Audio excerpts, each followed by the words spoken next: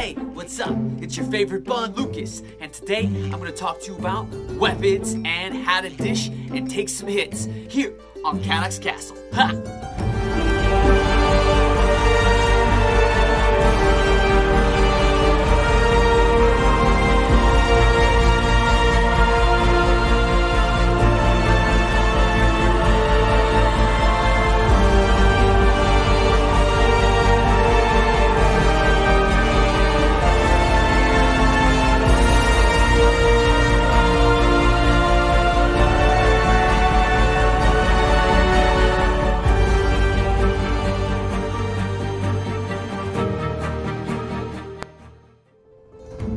Hey, it's me, Lucas Lupinbane, and I'm here to talk to you today about how Amtgard takes its hits and also what weapons you'll probably see upon the field of battle, right?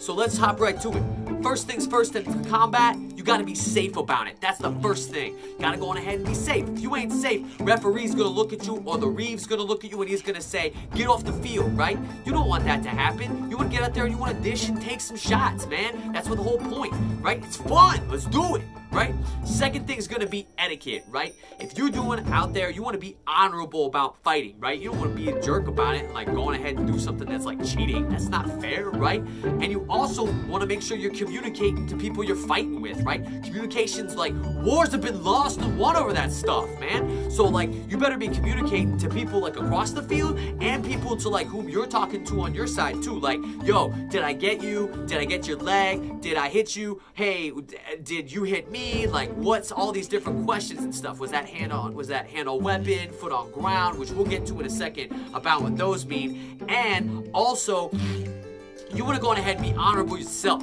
And that whole point is to say, hey, look, you might have gotten me in my arm and I didn't feel it, but I'm gonna take it now, right? Or if you even think you got hit, you better take it. That's the whole point too. Like, I think I got hit, so might as well go on ahead and make sure I take it.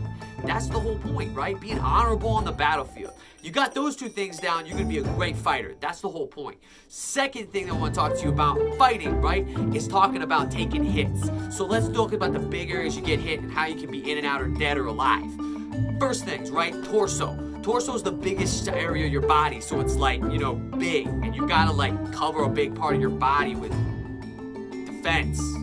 Anyway, you get hit in the chest or the buttocks or the groin, you're dead, right? So that's the whole thing. Torso is chest, buttocks, groin, back, and even a little bit on the shoulders, okay? Next thing's gonna be limbs, all right? Arms. Arm, arm, leg, leg, leg. You lose any of those, you're done. Two of them, actually, is what I should say. Two, okay?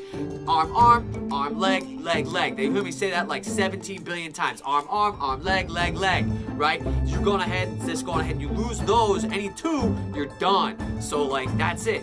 Two shots to the same arm, you're dead. You're out. Forget about it. First shot takes the arm, second shot will go right into your torso. Dead. You're going ahead and get hit in the leg. You can keep getting hit in that dead leg. We call it a dead leg because it's been hit and you can't use it anymore. So you're either posting, where you put that leg down and you like pivot on that leg, or you hit and then you hit the ground, right? So that leg's dead. That dead leg, you can go ahead and get hit in as many times as you want to because there's no torso to cut into. Aight? So areas you don't want to go for is going to be the head and neck, too many vital parts there, and also you don't want to be like sticking your head into a battle and somebody be like, pop, done, right? No, no good. Hand on weapon, like there's like a cross guard or like a basket hilt across your sword, so then you can be like, pop, you can pop stuff out of the way. So when you're fighting, you want to avoid that, because I mean the hands are kind of sensitive areas, and somebody will just block your shot and kill you, so avoid it, right? Next thing is going to be foot on ground. Foot on ground is kind of a gray area, so just avoid that one too, right? Too many small bones there and stuff like that. You don't want to be responsible for breaking nobody's foot. And also, like, it's kind of a gray area. Did I hit the ground? Did I hit you? Like, whatever. But if they pick their foot up off the ground, then bam, you better hit them. Like, that's the whole point, man. If they that stupid, just going ahead and hit their foot. That's on them. Anyway, so real quick recap on hits.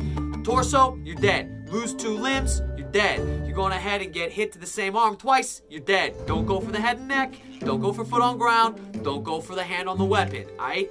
That's a real quick recap on the fighting and the combat, alright? So, One last thing I want to talk to you about before I let you go is weapons. Let's talk about these things and what you're going to see.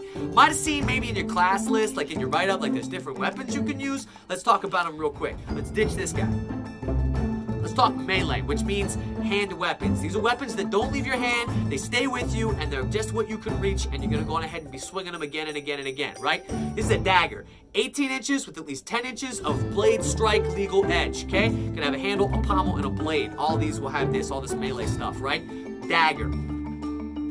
Next thing is going to be a short sword. You're going to see short swords all the time in Amtgard, man. This is probably like our bread and butter, right? Going to have at least 36 inches, but no more, okay? 18 to 36 is kind of like a short sword. And then you go ahead and you have your blade, handle, pommel. That's the same thing, right? These are great. They give you good control and a little bit of reach, too. Nice stuff.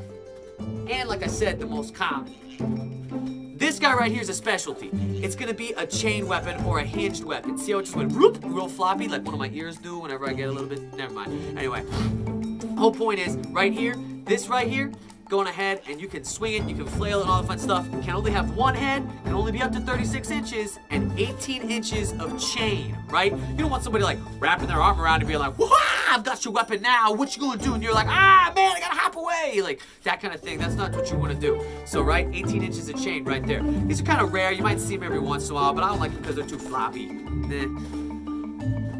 Right here, this guy, long swords. This is from 36 to 48. These are great. Big, long blade, maybe two-handed for your, the guys who like to do like monks and stuff like that. Like I saw these monks one time, had these glowy swords, and they were like, whoa, whoa, whoa, whoa. I don't know, man. They were weird, so I just walked past. I was done. I wasn't gonna deal with that. Anyway, whole point being like, you still got your blade, still got your handle, and you got your pommel, but it's 48 inches, so I can reach you all the way back here. Nice reach, but you lose some control. Next is going to be great weapons, right? These great weapons are my jam. I love these things, right? Check this out. I'm all the way back here, and I got plenty of room to hit you. That's what I'm talking about. So right here, this great weapon is absolutely awesome. It's my polearm. I'm like, boom, leg him and leave him. Ha! That's it. So hop away. That's just me. But anyway, it's anything over 48 inches, and you got to have at least 3 feet of blade, or you got to have at least 1/3 of the weapon covered. And then you can go ahead and you can get out there and do all kinds of stuff. There's another one up here. I don't know if you can see it, but it's up here on the table. It's real long, big, like big sword kind of thing, instead of just being like a polearm kind of thing. Anyway, not the point.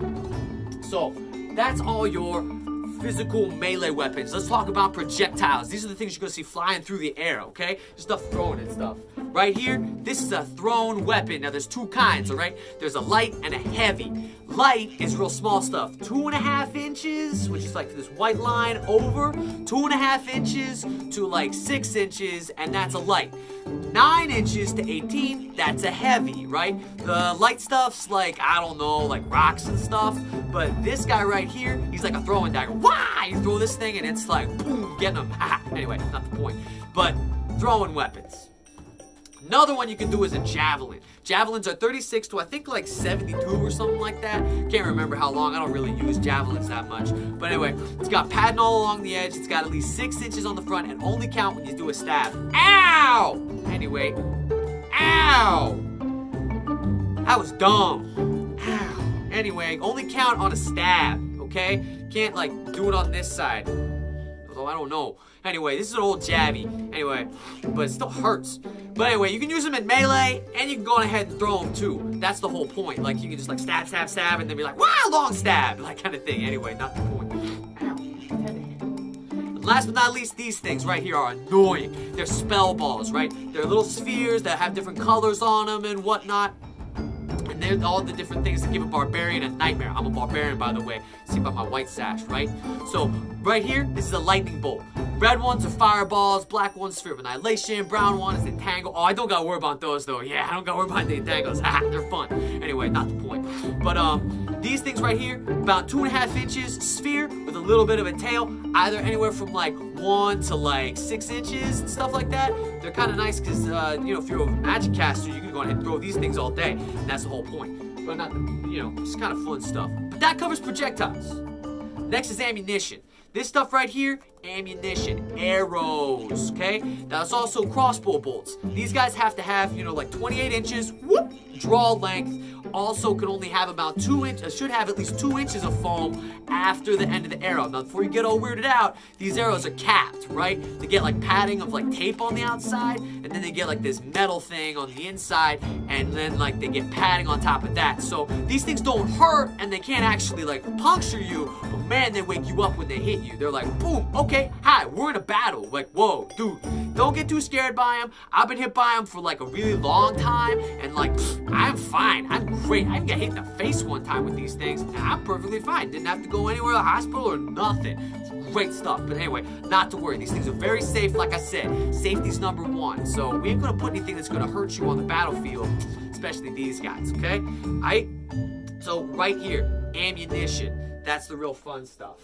Right? Next thing is gonna be shields. Shields come in a lot of different sizes, but we're gonna focus on 3. Small, medium, large, okay? Small, tiny little baby shields right here, boom. These guys can be strapped to your arm and have to be at least, I think, like 12 inches to like 20 inches. I'm not a real shield guy, so I don't really know, but anyway, small, medium, large shields. There's like in your book thing, they're gonna go ahead and tell you the sizes, the diameter, okay? But small, then you get to like a medium, which is over 20, up to like, I think 30 inches right here. Medium, you can see, kind of has the bun. Anyway, and last, I don't got a large shield, but this is like a medium right on the cusp of being a large. So like right here, I had to borrow this from somebody. But anyway, boom, right here, boom, he can't hit it again. Where's the bunny? Where's the bunny? Anyway, not the point. That was kind of dumb. Sorry. Anyway, look. Those are different kinds of shields, and that shield can go up to 38 inches, right? So that pretty much covers all the weapons and stuff, like everything from melee to projectiles to ammunition to shields. Oh, I forgot one thing. My moss rock. I love these things, man. Barbarians get this cool thing where we can throw rocks. Rocks are the projectiles that are 10 inches across in all directions. And this is my moss rock. It's a rock covered in moss. So it's kind of soft, but it's not, because it's a giant rock. Anyway, not the point. Some people can use these and they can throw them at you, and these things are really, really nasty because they're like armor breaking, shield crushing stuff, which we'll get to that in a bit. But anyway, they're great. Another thing you can use are rocks, okay? So that pretty much covers everything. And if you have any other questions and you're like, I'm around and you want to know stuff, like I know stuff, so I can tell you. So yeah. Bye.